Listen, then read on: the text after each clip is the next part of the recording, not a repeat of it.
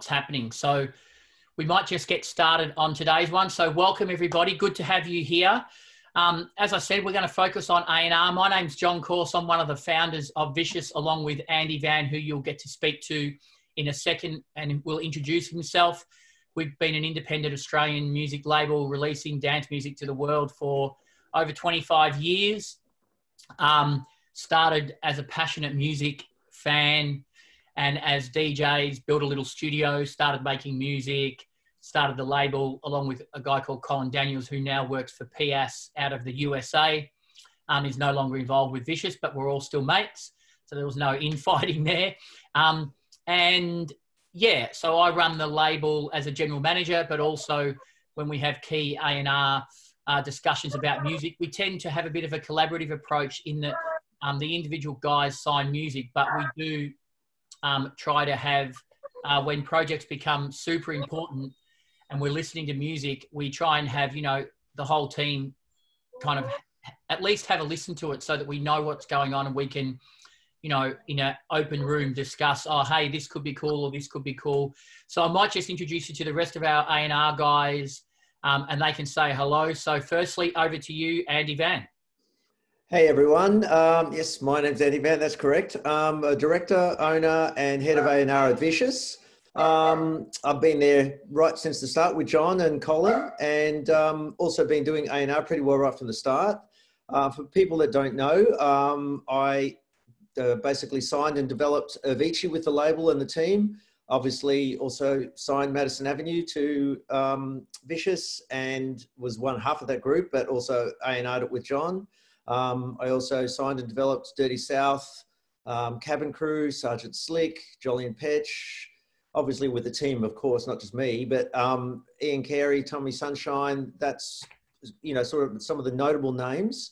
And on an artist front, I started off with many artist names. Astral Project was a very, very early one for people that are over 30 years old. Over 50.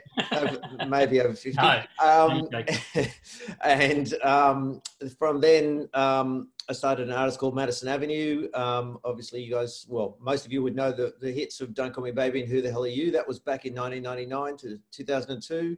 After that, I started an artist called Vandalism. We did 15 releases and 40 plus remixes. And that ran for about 14 years. And then I've started a new artist called Super Disco Club, which I started last year. And that's my current artist. And yeah, so throughout the chat, if you've got any A&R questions, please just type them in. I'll answer whatever I can about what labels are looking for. Not necessarily just Vicious. This is not about signing to Vicious. This is a chat about how you can sign to any label and what things to do with your tracks, to do with your artist, to do with your brand. Yeah, so I'll pass back to John to introduce the next person. Yeah, thanks, mate. Also, just quickly, we won't be listening to music in this session, obviously, because we could get bombarded with music and songs. It's really an information session, not an individual listening session. Of course, we will have the best place to send demos for us at the end. So just keep that in mind. I'll hand you over to Guy Lewis, who looks after Be Rich. Guy? Oh, sorry, you're muted. 1 second. Why are you still muted? There you go. How you going, everyone? My name is Guy Lewis. I run the Be Rich Records label under Vicious Recordings. I started at Vicious in 2007 as an intern, and we started Be Rich around late 2010. I guess it was just started as an alternative kind of electronic music label to what you know, the Vicious main label was putting out, which I guess was more the you know, the mainstream club music and dance stuff, you know, such as the Pop Bellies at the time. We wanted to do something different, a little bit left of center, and at the time, I guess the fidget electro kind of scene was booming, and that was where we've got its start. But I guess over the years, it's developed into a very multi-genred label.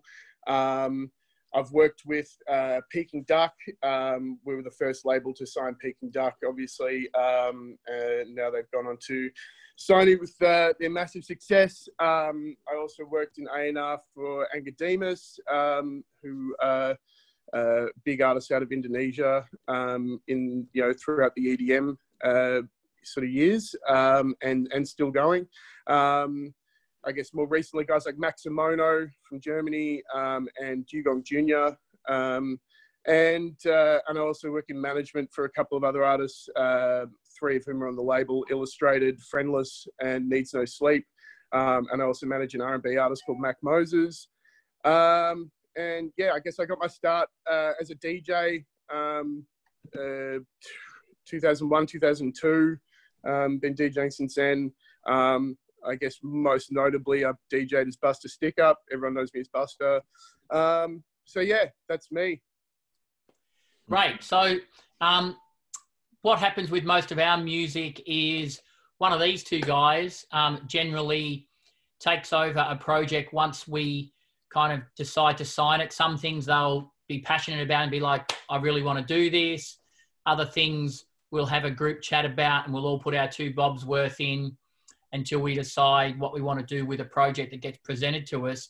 But what I'm going to start off with basically is ask the guys, what are the first thing, I mean, we all look for great music, obviously, but outside of great music, just tell, if you can each individually, Andy, you go first.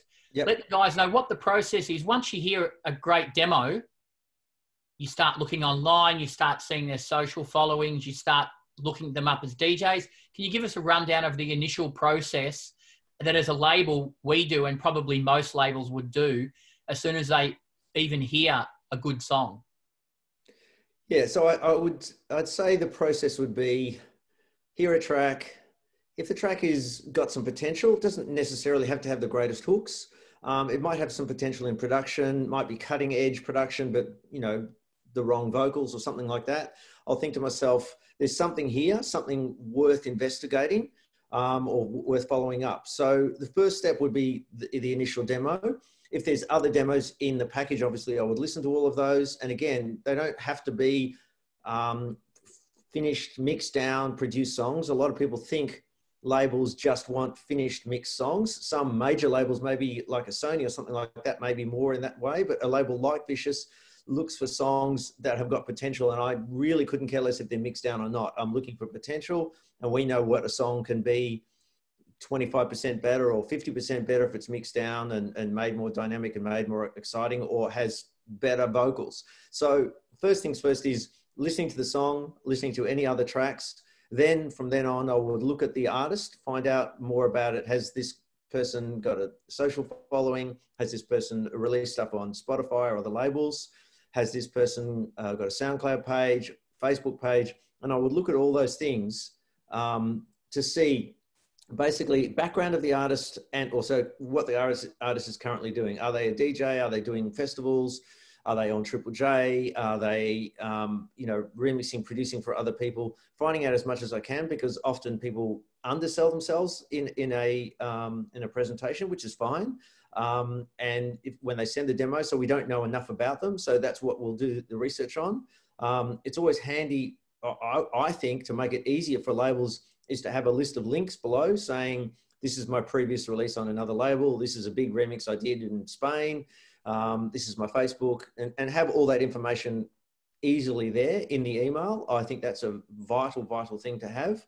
And doing just a little sort of almost 1 paragraph blurb on yourself. I think that's really, really important. But that's the process that I would take. And again, don't be fearful of sending something that is half finished or even just 2 minutes long. Back in Avicii days, when I was going through Avicii demos, he would literally have songs that were half finished, 1 minute long, 2 minute long tracks, and would send 3 of those. And I still to this day subscribe to that premise, because one song he might have spent 20 hours on and thinks it's fantastic, and then he's got 2 other demos that are only 2 minutes long. And we actually often went for the smaller songs that he spent less time on, because they were ideas that were germinating into something great. So that's really all I can say. But just just send ideas rather than finished songs, I would suggest, and have a background on yourself. Guy, you want to weigh in from your perspective? I think Andy pretty much nails it. Yeah, as Andy said, it's you know, I mean, sometimes it's about receiving a demo, and obviously doing the asking the right questions and doing that background research on you know, where an artist is coming from. I mean, you know, just because if you're a debut artist doesn't mean you know, you need to, you know, be developed yourself. You know, sometimes we hear something in someone who's never put a record out before, and I've worked with, you know, plenty of debut artists, one of them being Peking Duk.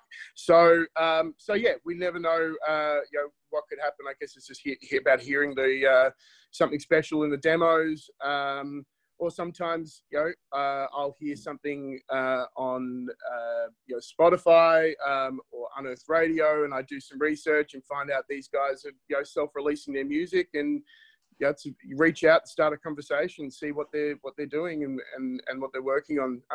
So you know, it starts both ways, but I think it's definitely about you know, being confident in the music that you're making, that you feel like it's on par with what's in the market, and understanding what it takes outside of just being a talented at making music, and you know, everything else that surrounds being an artist these days, in terms of your brand and, you know, live shows and all that kind of stuff.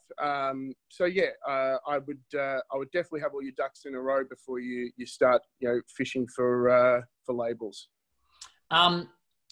Contrary to popular belief, A&R stands for Artist and Repertoire, not Alcohol and Restaurants.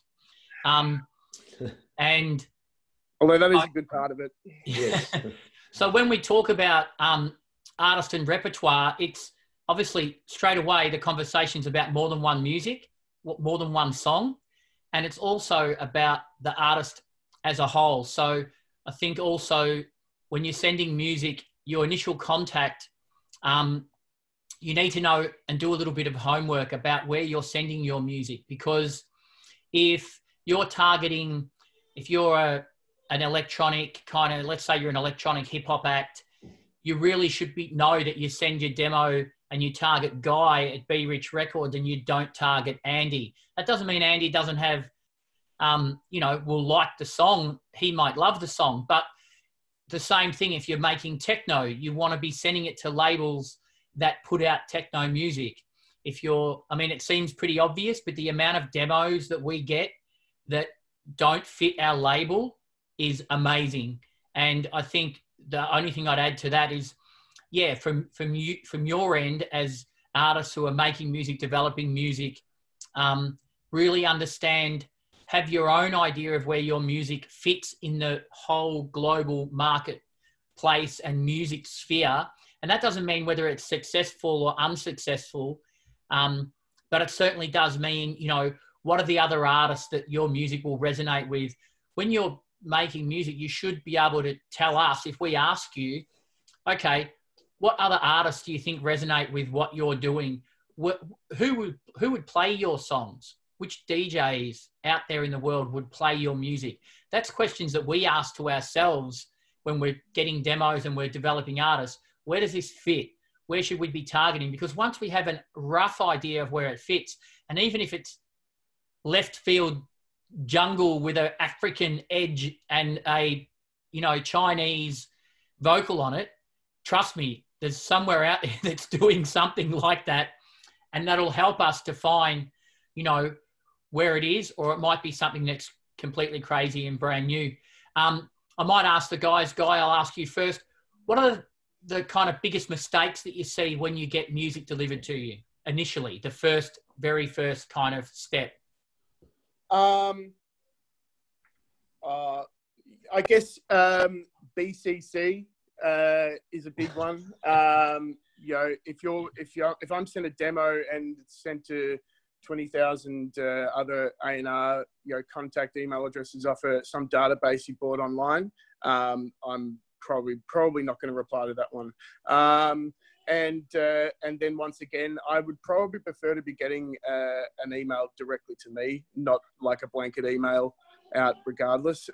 So, you know, like John said, you need to know who you're sending your music to. You know, not just sort of napalming a contact list and hoping to get a few bites back. That really helps. And also, you know, send your best stuff. Don't send everything. Send what you truly believe is your best stuff. But, you know, as Andy touched on, you know, it's good to send a couple of extra tracks on there, you know, in case we like something, we want to hear a bit more. But yeah, limit it to, I would say, 3 or 4 demos most. And I don't know about anyone else, but I like private SoundCloud links. It's just easy to listen to stuff like that. Or Dropbox, I guess, is okay. But yeah, don't use any weird send spaces or anything like that, because I probably won't open that either. So we use another thing called Demo Box on Labelworks, which is really cool, which is our main demo link goes to that, and you can drop your demos through like a box that we can go and listen to, and that gets checked on a weekly basis. So yeah, there's different methods of doing it, but it's definitely important, as John said, know who you're sending your music to. You know, don't just you know, send to everyone, you know, hoping that someone's going to come back, because I think it's very important that you have, I guess, your goals as to the labels that you know, if you're making music, you know what labels are putting out the artists and the music that you love. You know, maybe they're, you know, a higher tier, but, you know, you never know. So you just keep reaching out, be persistent, and but I mean, I reply to everyone, you know, as long as it's presented in the way that, you know, makes me feel like they're actually trying to reach out to me. I'll always reply. So yeah. Andy, anything you want to add? Yeah, 2 things to that. One is quite a funny one. I often get demos from, it's not so much Australian guys, but it's definitely overseas guys, where they'll say, this is one of the best songs you'll ever hear. This is, you know, destined to be a monster hit. You need to sign it type emails. Maybe it works overseas in the States or something. I don't know. It doesn't really work in Australia. You know, just as John touched on, just say, you know, this is a club track. I think it could do really well. You can say things like that, but I wouldn't say it's the greatest song ever, because that tends to turn people off. That's definitely something that's a no. A guy said as well, you know, I would definitely say a sentence like, it doesn't have to be Vicious, could be any label. Love your label. I know you release great vocal house, or you released great tech house to that label. I follow your label. So basically indicate that you know the label that you're sending it to, hitting up, I should say. And I would say, I think this particular demo would be great for the label, or this one. And I've also attached a snippet of this one. Another one I did want to mention earlier is, samples are, some people are very negative on samples. Other labels are very open. We're very open to samples, because a lot of tracks are based on samples, as you can tell in the current scene.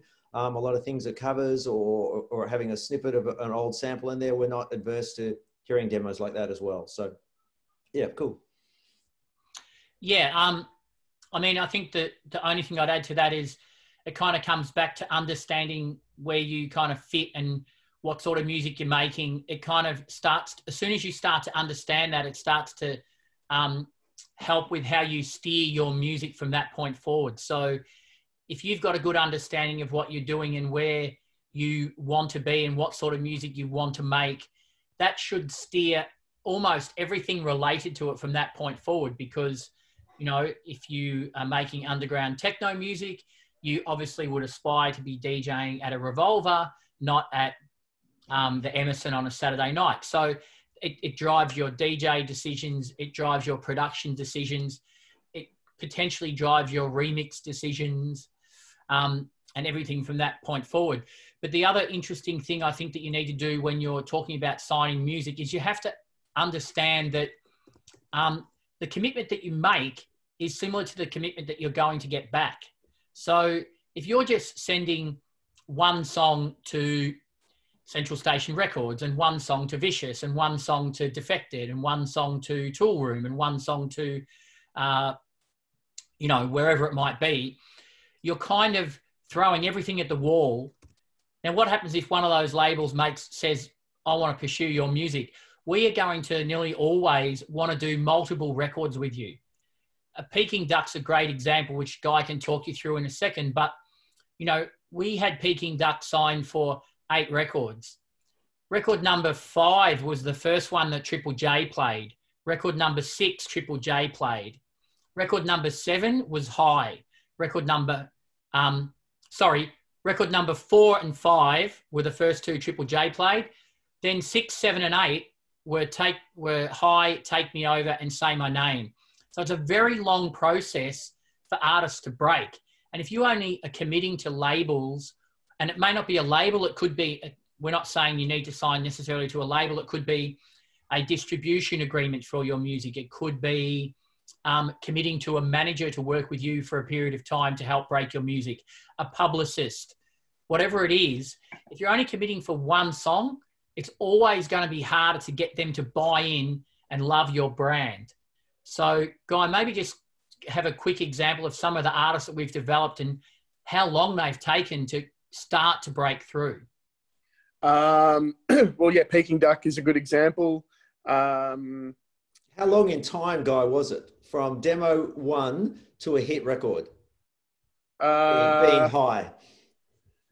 High was their 4th single that we released, as John said. High was, I take that back. High was number 5. The record that broke Triple J was The Way You Are, which was their 4th release with us. And it was kind of a new sound for them at the time as well. Up until then, we'd done 3 quite club-orientated fidget electro records, which were really hot, and had success in their own right in terms of DJ support and charting. But it was The Way You Are that sort of flipped it for them. So I'm not telling everyone to change their sound, obviously, but at that time, that's something that cut through for them. Triple J loved it. They were all over it. And then High came through as an instrumental demo to me next, and I guess was sort of still leaning on a lot of the sound design they'd kind of built with the electro stuff, but really taking it in a new direction. And when we had the vocal on that one, we just knew it was a hit. And yeah, it just, the rest is history. But yeah, I guess other than them, Friendless that I'm currently working with, he's been quite successful in Clubland for many years, but it's only been in the last just over 12 months that we've started to see a lot of attention for him and his music, with Triple J Unearthed and I guess a lot more support on spot plays with Triple J, and his brand has built really strongly just over the last 12 months in that space.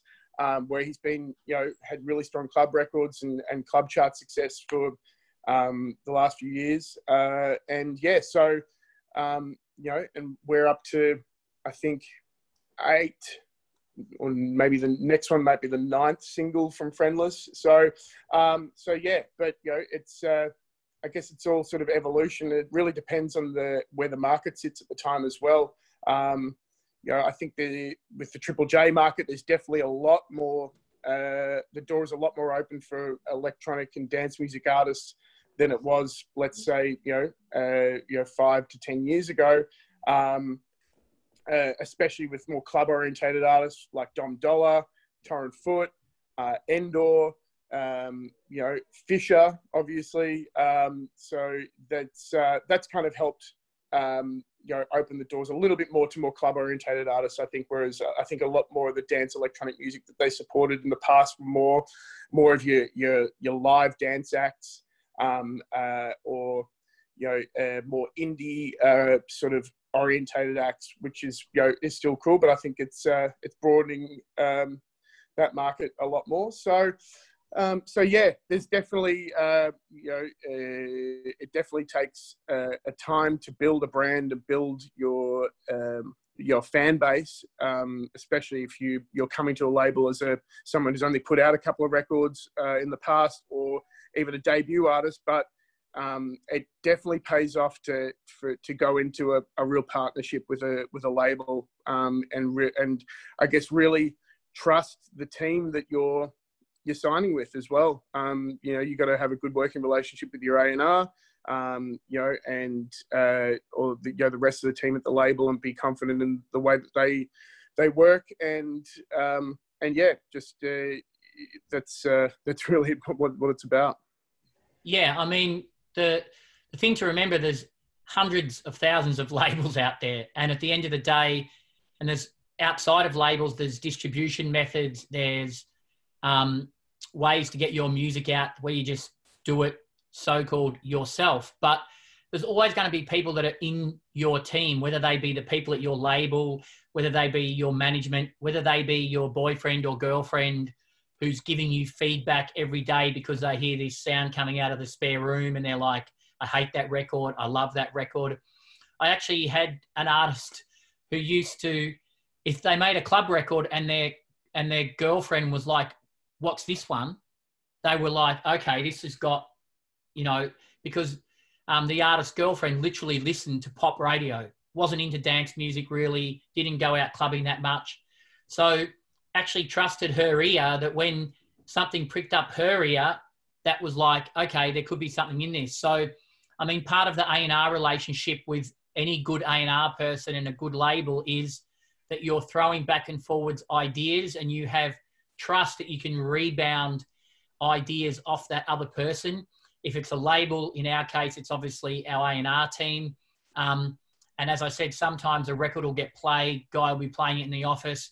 I'll be like, oh, what's this? Oh, this is the new Dugon Jr. Oh, this sounds cool. Like I love that vocal, or that bit sounds weird. Or so we get a collective feedback ourselves. And I think you guys need to, artists need to do the same, and they need to have some fellow DJs or producers or even just friends who they can trust their opinion, not necessarily about the technical qualities, because that's requires a little bit more experience, but certainly about the overall vibe of how your songs are comparing to one another, because you can get stuck in your own little rabbit hole, never finish music, never get stuff finished, never think it's right to present to somebody. There does come a point where you need to go, this record's kind of done now. I think I've got it as far as I can get it under my own skills. I'm going to pass it on.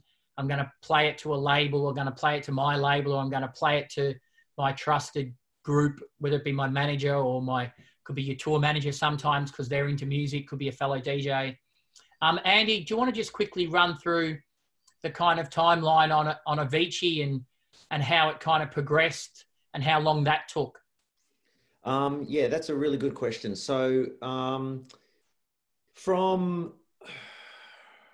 I would say I met Avicii, and basically he was a young guy sitting in his single bed apartment and just had a whole bunch of what I said, short ideas. And basically we signed him, and it was maybe 2 or 3 months for his first track to come out. We sort of worked with him on some sort of vocal ideas. He wasn't keen on vocal ideas. He'd basically made it instrumental. And we suggested that he put a vocal hook on it, because even tiny vocal hooks tend to connect when you're a young artist, because people are not going to know the name of a track with a piano line in it, unless you're maybe Eric Prydz. But, Eric Prydz' first track maybe didn't resonate with people because people didn't know what it was. So at some point you've got to either be an artist big enough where people can recognize the song as in the melody, or you need some sort of vocal hook so people understand there's something there. So in his case, the first track was called Sound of Now, and I suggested a vocal like that. I can't actually remember if he came up with the words or I did, but basically it was some way of people hearing the track in a club and hearing a vocal saying the sound of now, and then basically they could look up the track.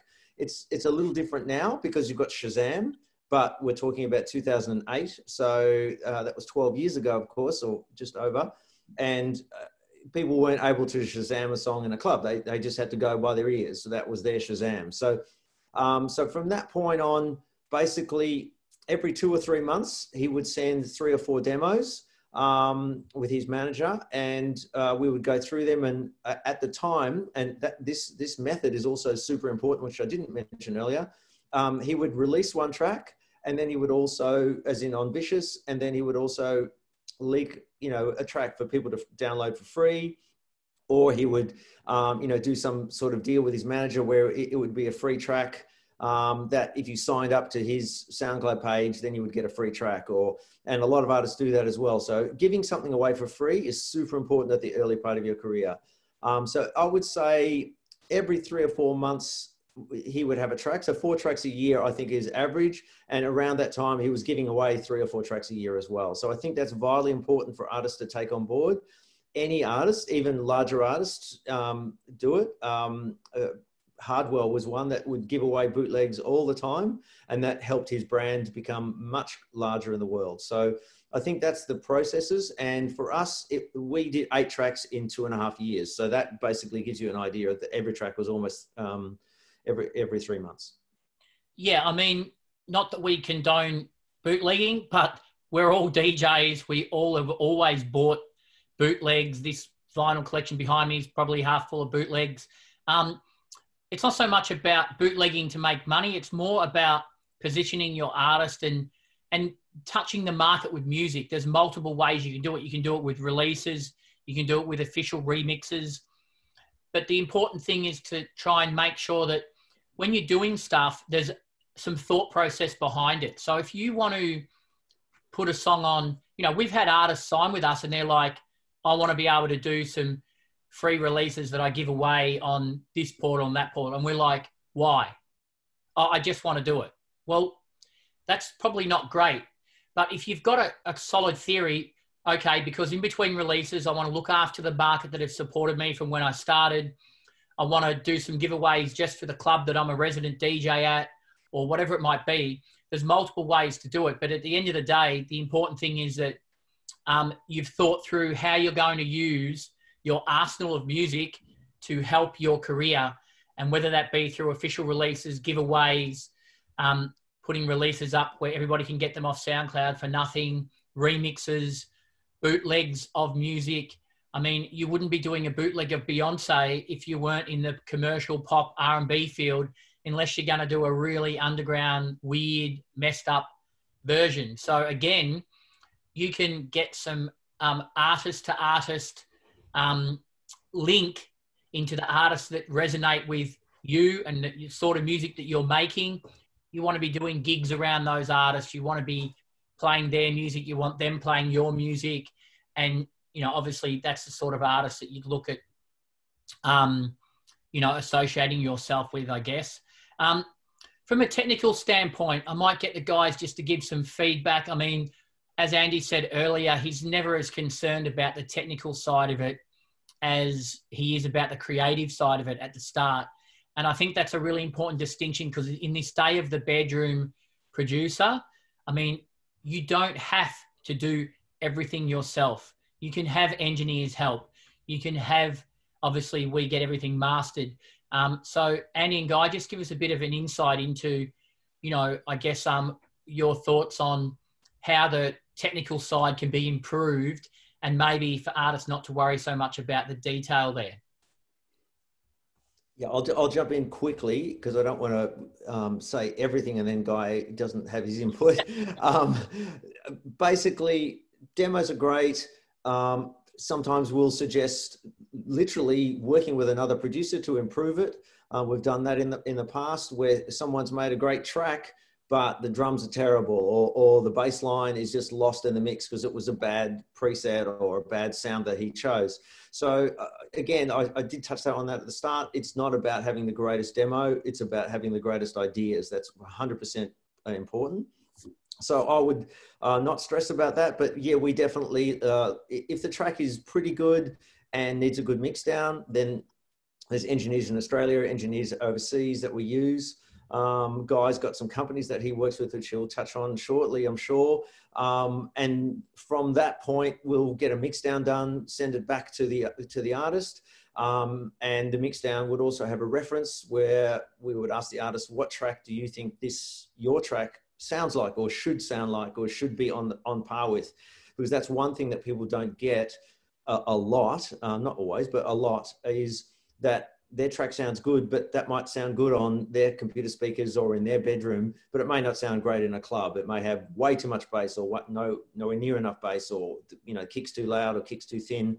So you've got to have a reference point where you listen to your track against a similarly sounding track, and you basically refer to that, or what we call A-Bing, where you listen to that, then listen to yours, listen to that, and then listen to yours. Doing it in Ableton's a really handy way. You listen to 2 bars of their track and then 2 bars of your track in the drop. So that's a good way to do it. And as I said, we mix it down and get the artist's input. We don't mix it down and never listen to them. We get their input, and then potentially we even get it played out in clubs by ourselves. I'll often say to John, can you play this out on the weekend and give me your thoughts? We might do 1 or 2 revisions to that mix down and then get it mastered. Well, mastered at the same time generally, but yeah, get some revisions and remastered. And then that's the track. That's the process from my point. But Guy's definitely got a different angle as well, because sometimes Guy's got nothing to do with clubs. So Guy's got a different angle. I mean, Andy kind of outlined, basically what happens, but yeah, I mean, I guess it's important to know that there is a difference between being an artist, producer, and an audio engineer. Not everyone is a shit hot audio engineer, so don't stress if your stuff maybe sonically in terms of your mixes and are not amazing, but if you truly believe you've got amazing sounds and ideas, and your writing is good, then a good A&R should be able to hear that and go, we've got something here, and this is how we can add these extra bits and pieces to make this a finished product. So I mean, there's plenty of really big and prominent artists that really are just the ideas and the inception of what a song is, and they have a team that can come in and go and make it reality. Yeah, I mean, it's I think it's really about having good demos and songs, and then if you need that extra help to add the bells and whistles into finishing a mix, getting a mastering engineer, getting another producer in to help develop stuff. That's commonplace now. I don't think there's any shame in it at all. But it's definitely about finding. Everyone has their own opinions as to who they think does the best mixes or does the best masters. It's each their own. Find someone who works well with you, and yeah, I think that's the way to do it. Yeah, I mean, when we're talking about comparing, we're not talking about comparing notes so much. We're obviously talking about, A-B something. Is my hi-hat cutting through like the hi-hat on that record that I play out in a club? And I know that it sounds great because when I play it, the whole vibe of the room's rocking because the bass is great, the kick drum's great, the hi-hat's great, and the mix down's awesome. If you're A-Bing and you're comparing to that, and you might have better musical notes, you may have better musical hooks, but if your production's not cutting it, that might be what's letting it down. And again, you can partner up with other people to improve that stuff. I mean, obviously ghost producing, there's this huge debate about what people do and how they do it. And, but at the end of the day, there's been collaboration in music and in production for 1 billion years, and there always will be. So, Peking Duck, we had Sam Lamore come in and do some production stuff with Peking Duck. We also had Sam Lamore come in and do some production stuff with the Pot Bellies. On a smaller level, we've had collaborations that we've heard demos and just got smaller other producers who we like their technical skills to help improve the technical side of a record. So There's no shame in it. It's standard to do. It's about improving what comes out the other end of your music, and ultimately, you know, that's the goal. The other thing to remember is you need to have a little bit of a thick skin when you're dealing with with music. I mean, of course, labels get it wrong, and feedback people get wrong. And when I say wrong, that's just their opinion that something, hey, this isn't for me, this isn't going to work. I mean, the Rolling Stones, they didn't get signed to their first deal. The Beatles didn't get signed to their first deal. They got knocked back by people. You know, some of the biggest acts in the world have had no's from people. Sometimes your music may not just resonate with somebody. But if you send it to 10 labels and they all say, this song's not good enough, I would suggest that you don't try and put it out yourself. Calvin Harris may disagree, John. He's got eight denial letters, one from Defected included, and he's kept them all on his wall. Yeah. I mean, look, I'm sure there are exceptions to the rule, but I mean, I couldn't imagine personally Defected signing the first Calvin Harris record. It doesn't sound like a Defected record to me.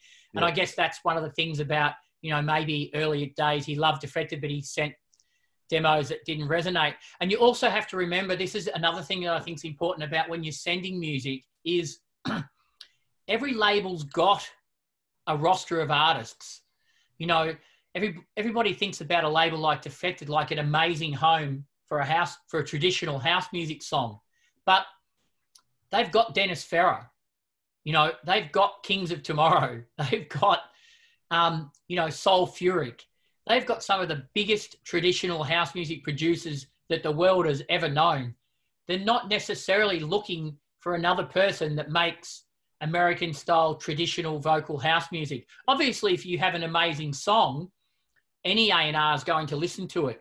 But sometimes you may be better sending your music to a label that it's slightly different to everything else that's on that label's roster, because that may be why the label goes, oh, this is interesting. We don't have anybody like this. This is a fresh kind of artist for us. And they may get really excited about, sorry, I've just got some people coming into the room.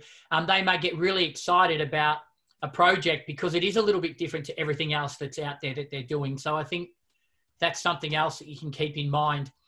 We might just open up the floor to some questions. So if anybody's got any questions, you can type them into the chat room and I'll either unmute you to ask the question or I'll read the question out. If you could also, though, when you do jot in your details, let us know where you're from. Interesting from Matt. Yeah, I bet he was happy playing the virtual festival. Yes, too true. I'm sure Defected were quite happy to have Calvin Harris involved now. But, I mean, look, that's just a creative thing that, you know, who knows what the circumstances were at the time. You know, I'm sure there was labels that said no to Fisher, and look how big Fisher's been, you know.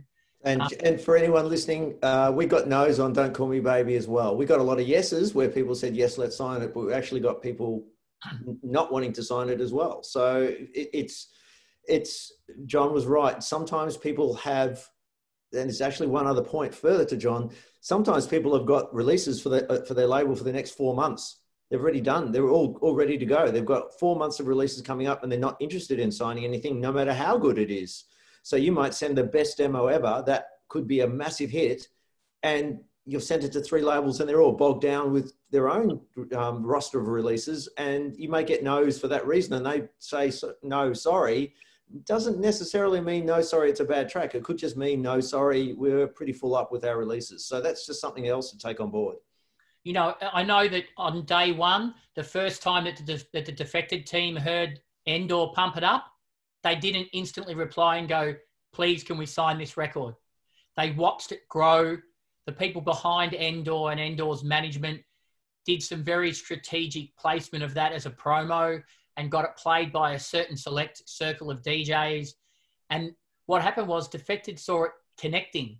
And once they saw it connecting, that's when they decided to sign it. So it wasn't like they heard that record very early before anybody else. and it wasn't instantly signed, but they still signed it early enough to be before anybody else. Just got a question here from Declan. I was wondering what the A&R process looks like after someone's been signed. It's pretty simple, actually. You find the first track, obviously, and generally the first track is from the demos that you've sent in the first round. But I did touch on it right at the start, just in case some people have missed it. But it's super important to have other ideas ready to go. And literally, when you release your first track, you should have 3 or 4 ideas ready for your second track, because it takes a few months to get the first track out. It's a few weeks of getting mixes done or artwork done or hype video done. And by the time your track's out, it could be 8 weeks after you sent your demo, possibly 12 weeks after you sent your demo. So in those 12 weeks, you should be making lots of other demos. So then your A&R person and your label can go, okay, we've got the next track ready to go. Sometimes if you've got a sample, that can take 6 months to clear. People think samples are easy to clear. They are absolutely no way at all easy to clear. Although sometimes they can be, but often not. Yeah, often not, particularly with big American labels. And you've got one super important point that a lot of people still to this day don't get. Songs are broken up into 2 halves. One half is the master, which is the audio, which is what Vicious Recordings signs.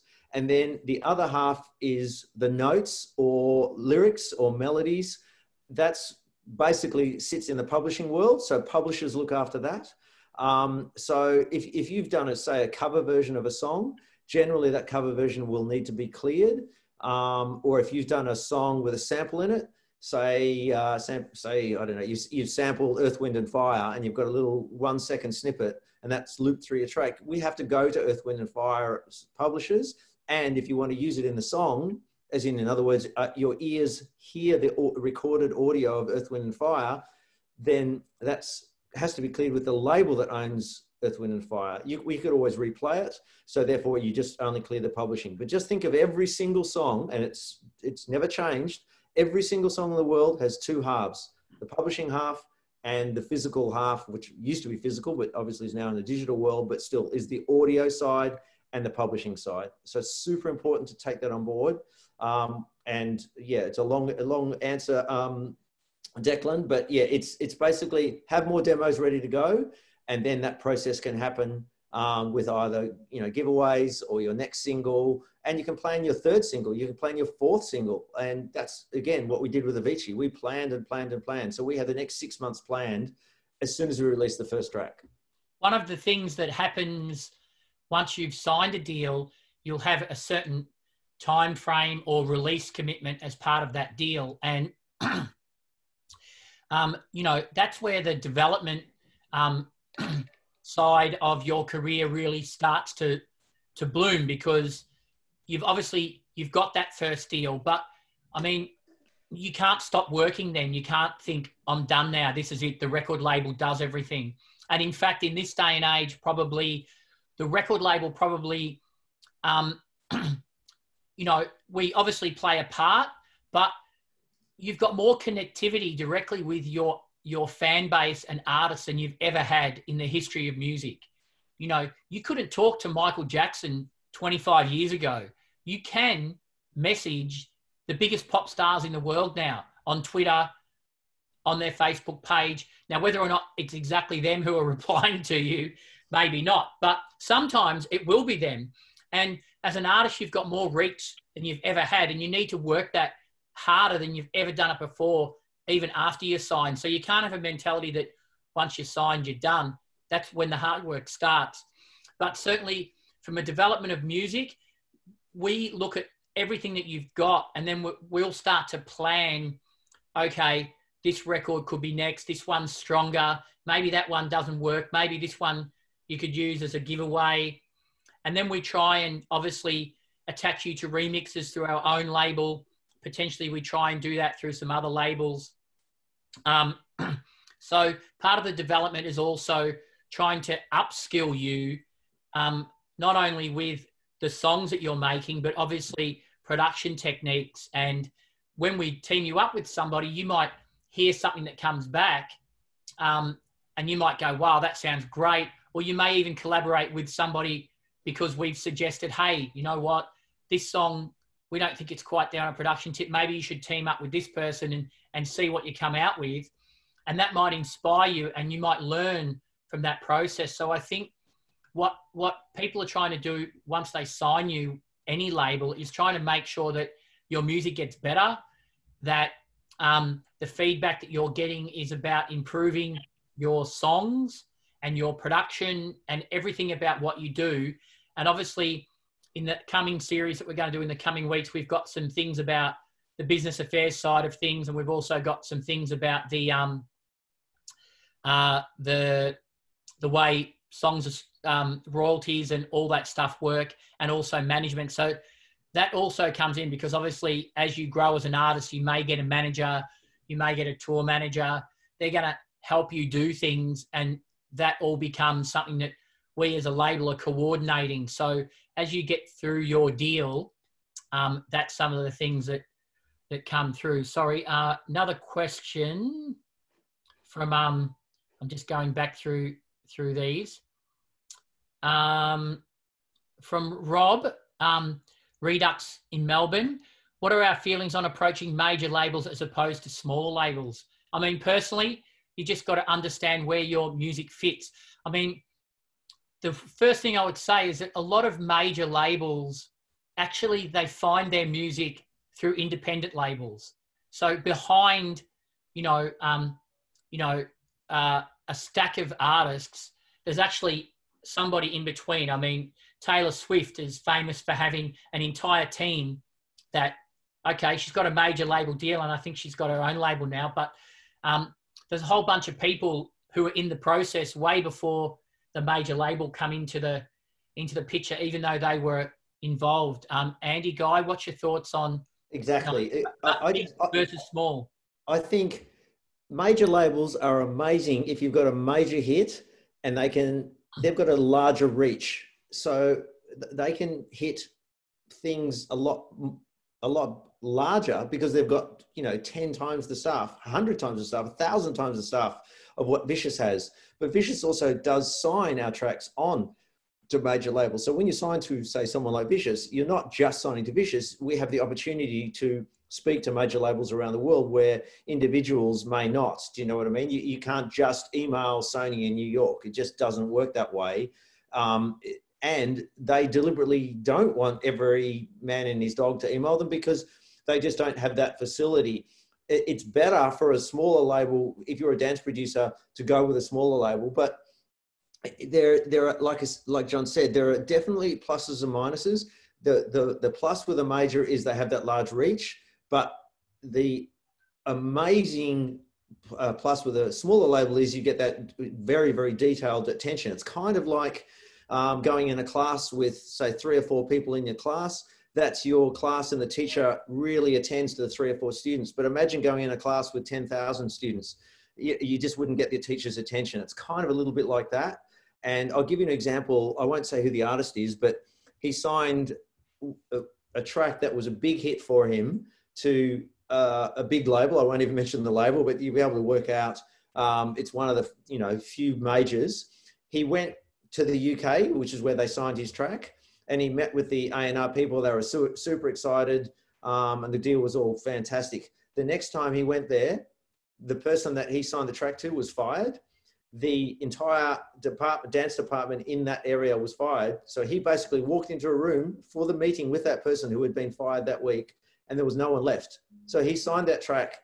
Luckily, he got it back, the track back. But basically, and I've done it before too, I've signed tracks to labels and they've done nothing with it for 3 months, nothing with it for 6 months. And I've had to email the head of the company and say, guys, you've done nothing with this record. And they say, well, you can have it back now. And it's happened many times. And 6 months later, the buzz has gone on that track, or genres have changed or styles have changed. So majors can be very scary on that front. So, still to this day, we have artists that were signed that we went, that was a total mistake because we signed that artist to a major. So sometimes majors, they're just too big for their own good. So that's something definitely to keep in mind. I mean, something that I'll add, which really comes down to the core of everything we've been talking about, is the people who you're working with.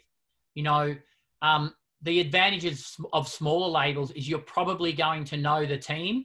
You're probably, in the case of, you know, if you signed to Defected, Simon Dunmore, he owns the business and he's part of the people that are signing you.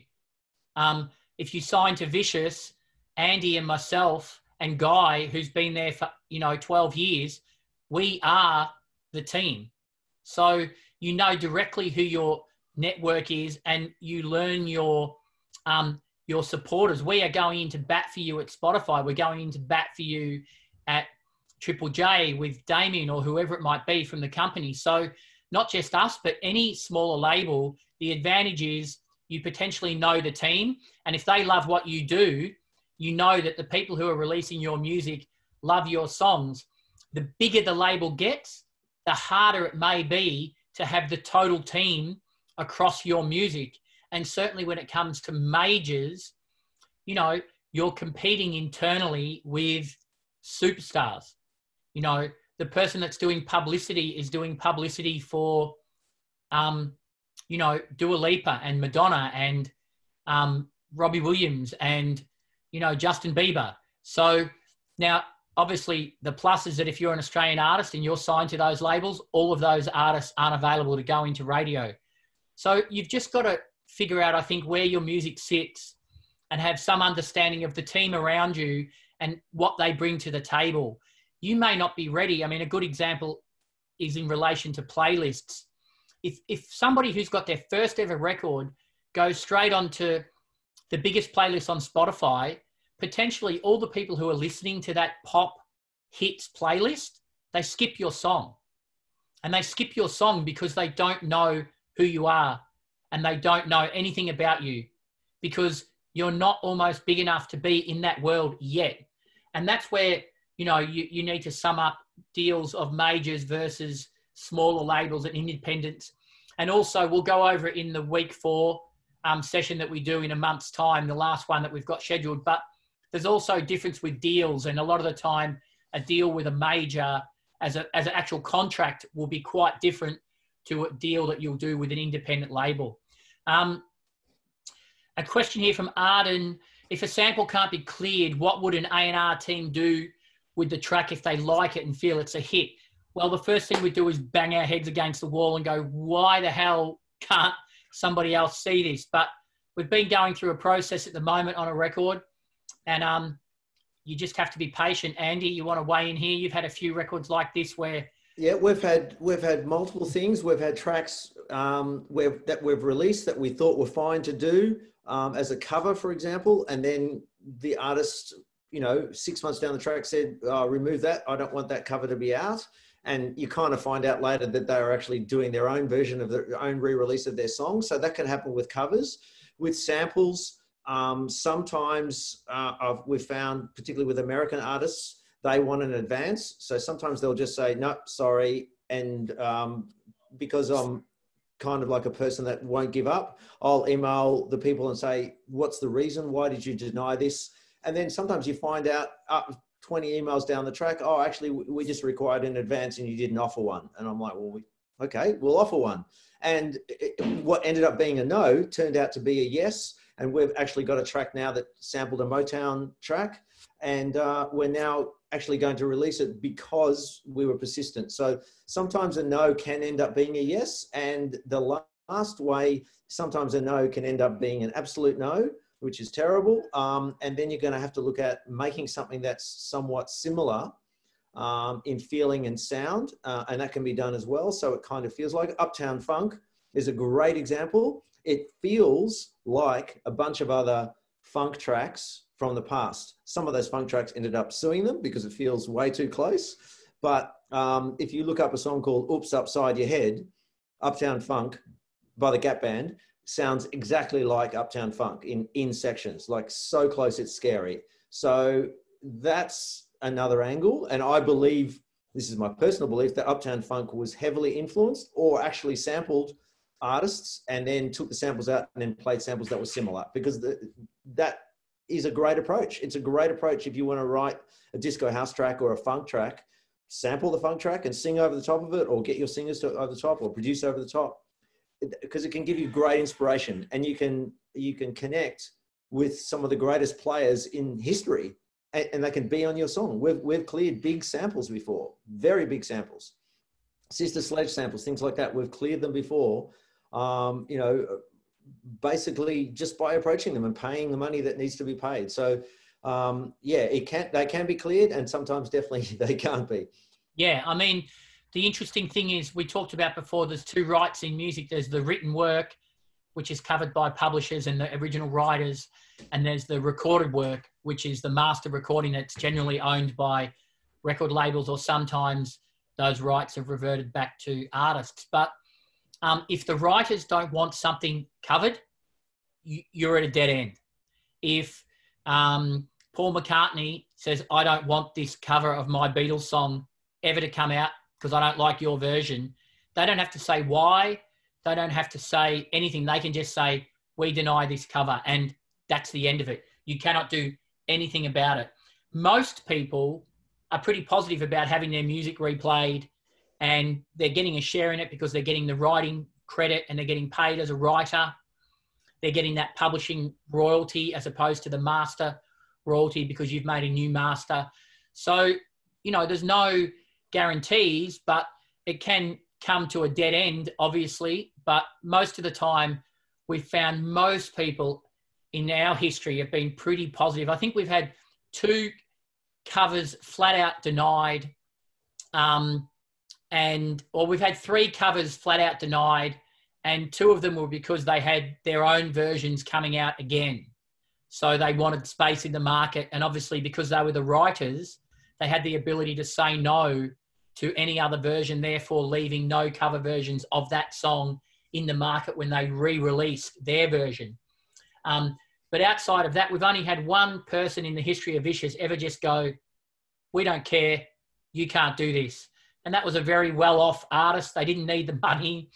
They didn't care. They just were like, nah, we're not doing it. So there's a good question there I just noticed, John, from Dan, asking about the idea of partnerships, label exclusivity. We've seen it go right and wrong with guys like Martin Garrix. What should artists look for with exclusive deals? It's a really good question. Exclusive deals is kind of like a marriage, and some marriages end in divorce, and some marriages end in wonderful things and family and kids and, you know, being together for 50 years. It's exactly the same. So we did touch on that right at the start. If you like a label, if you like what Vicious does, look up the label and go, how long have they been around? Have all their artists been with them for a long time? Because the kind of the proof is in the pudding, I think the saying is. You can see if someone's got a lot of artists that have been with them for 10, 15 years, then that label, I believe, is seen to be a label that looks after people. Some labels just don't pay royalties, don't pay their artists at all, and they have to sue them. Some big labels don't. Like major labels, I've seen them, you know, be investigated for just not paying for this or not paying for that. So sometimes labels can be dodgy, and it's definitely something to be wary of. But that's why you have a lawyer when you do a deal, and that lawyer looks at your deal and makes sure that there's ways to get out of contracts. If, for example, no one's paying their royalties, or for example, if the label's doing the wrong things or failing to release your tracks. So there's definite things that you can get a lawyer to look over and assist you, because deals can be super complicated. But John did touch on the fact that you do need to have multiple tracks of the label to get that label to invest in you, because no one's going to invest. And this is one point we haven't touched on. Songs cost a lot of money to release and promote. It's not about just making a song. You can make a song for no money, just your time. But if you're going to do artwork, if you're going to do promo, if you're going to do DJ promo, if you're going to do hype videos, if you're going to do video clips, it can go from 1,000 to 5,000. And then you do remixes, it can go to 10,000. Then you do video clips, it can go to 20,000. And that can happen, and has happened. Don't Call Me Baby was over 50,000 to release that song. Not at the start. At the start was just a couple of $1,000s to release and promote it, but it ended up costing over 50,000. Actually, more, closer to 100,000, because there was some remixes in there, the Droners and people that were ridiculously overpaid. We actually got a remix by Armin van Buuren when he was a young DJ, super young DJ. So there was extreme expenses in that package. Obviously not at the start, but they ended up being there. So if you're going to sign to a label, you're going to have to marry that label for a while to say, I'm committed to you in the same way you're committed to a marriage. I'm committed to you for this 4 releases, 6 releases, 8 releases, because I believe in your label and I believe in you. And then the label needs to believe in the artist back and spend that 1,000, 5,000, 10,000. And even in relation to Martin Garrix, I mean, you know, his first song was huge, but was that partly huge because the label committed to pushing that song super hard and really got behind it? It's a combination of a great song at the right time. But, you know, just because eventually an artist moves to a different label or moves on, it doesn't always mean that the initial deal was terrible at the time. It may have been a great deal at the time, but the artist has moved into a different area or changed styles or grown in a different way. And now the label and the artist doesn't align as much. We're going to wind it up there. Thanks everybody for tuning in. Next week, we're going to do one 7 p.m. on Tuesday night. We're changing the times a bit so that international people can get involved. Next week's going to be a little bit about marketing and promotion. We've got Angie from Exposed PR joining us, who's a PR and publicist person from Melbourne that's worked a whole bunch of stuff. Obviously, Damien from our office who looks after our marketing. So thanks for tuning in, everybody, and I look forward to seeing you next week. Stay safe, and we'll see you soon. Cheers.